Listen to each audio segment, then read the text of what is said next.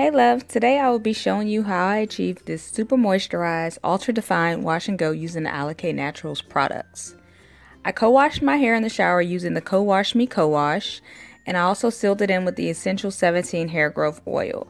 I will also be using the lemongrass leave-in and the Shea Yogurt hair moisturizer. So I'm going to first start off by distributing the lemongrass leave-in all over my head, and then I am going to go ahead and start sectioning off the sections so I can start applying the Shea Yogurt to my hair. So what I do is I apply the leave-in and then the yogurt to my hair at night, and I let it sit overnight and dry, and then in the morning I just spritz it with a little bit of water and I add the gel. So that's what you'll see me doing in here, and I'll be using the aloe berry styling gel by Alikay Naturals. I apply the products this way to ensure that all the moisture from the leave-in and the moisturizer soaks into my hair overnight, so I'm not just piling products on top of it and wiping them away. I'll stop talking and let you watch this video of how I section it off and apply the products.